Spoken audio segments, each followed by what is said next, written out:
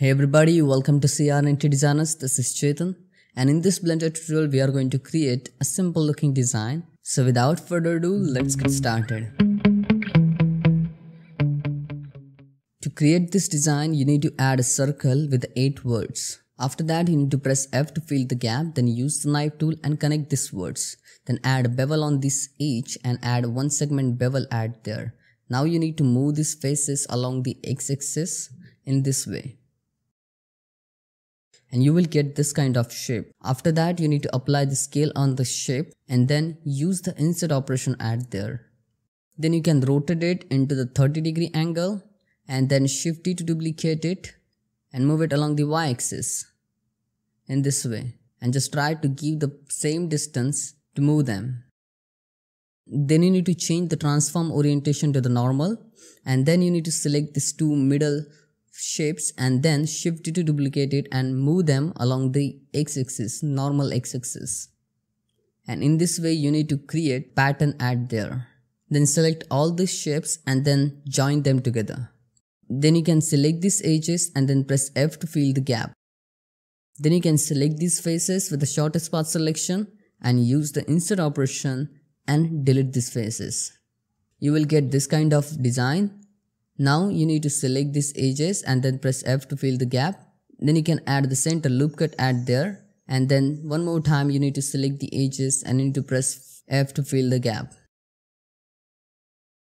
Then here also you need to select the edge and you need to press F to fill the gap. Okay, so we got the same kind of look. Now you need to add one plane at there. After that you need to add the loop cuts on it in this way and then delete that center face. Then you need to select both the objects and you need to join them. Then you can add the center loop cuts like this. Then you need to add the loop cuts in this way and you need to try to fill the gaps in between these two objects. So that's why you can use the knife tool to create the proper cuts wherever you want on that outer border. So you can connect these two objects together by filling the gap. You can select this complete edge loop and you can press F to fill the gap. And then you can use your knife tool to create the proper cuts at there. You can watch the process carefully to understand where you need to create the cuts. You need to create the parallel cuts at there and you need to give them the right direction.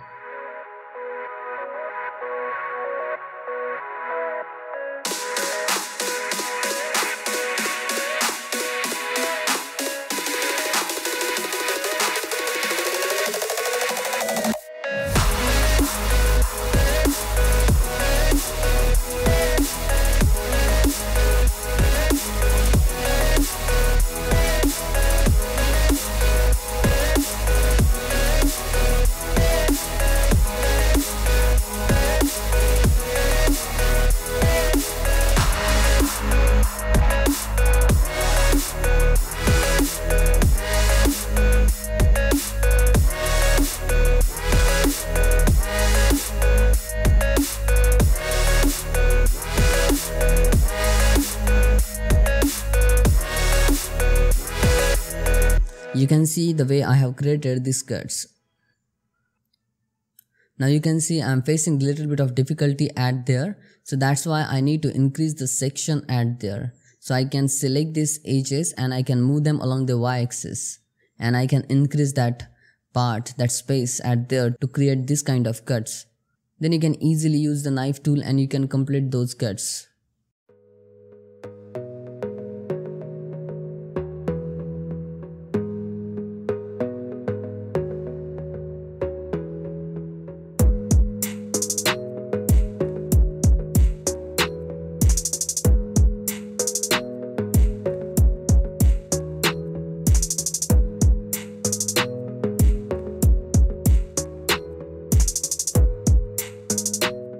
Once you have created all the cuts, just check that you are getting right face loops at there.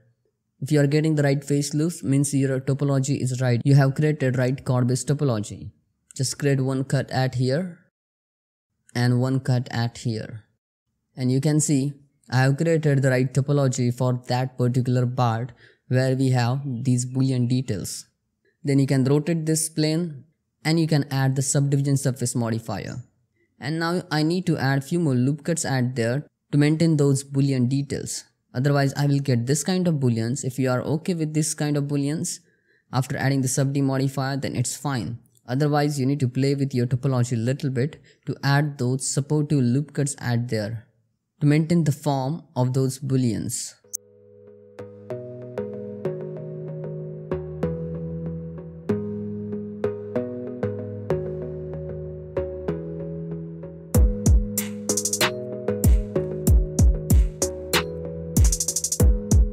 Sometimes when we add the loop cuts, it destroyed that curve shape of that boolean. So in that case, you need to recreate a little bit of topology at there. You can see whenever I add this kind of loop cuts to maintain that form, I'm destroying that circular shape, that curve shape of that boolean. Hence I add new cuts at there and I try to create that chord-based topology by redirecting these edge loops. So I can get the right chord-based topology and I can create those supportive cuts to maintain the form of those booleans.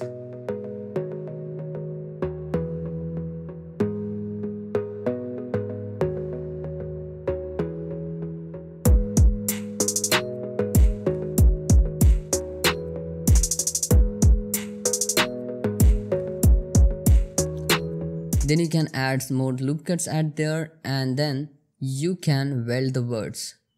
To reduce this extra geometry at there, that extra topology, you can weld the words.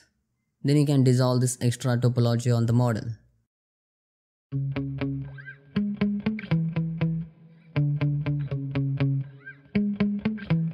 Yeah.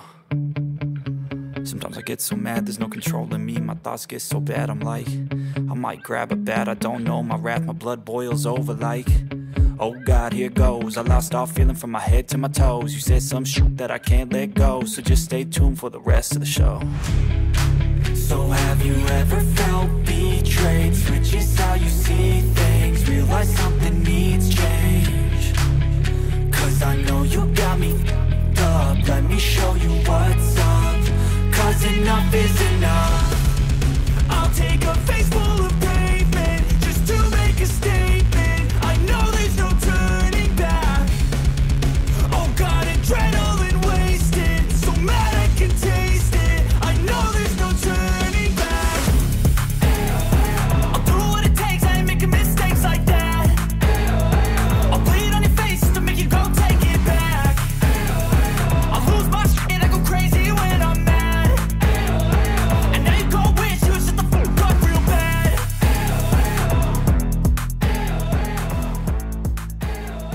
And now that I'm gone, yeah, I know there's no turning. So in this way you can create this kind of design. That's it for today. Thanks for watching. If you like this tutorial, then hit that like button and subscribe our YouTube channel. Bye bye. See you next video. Take care.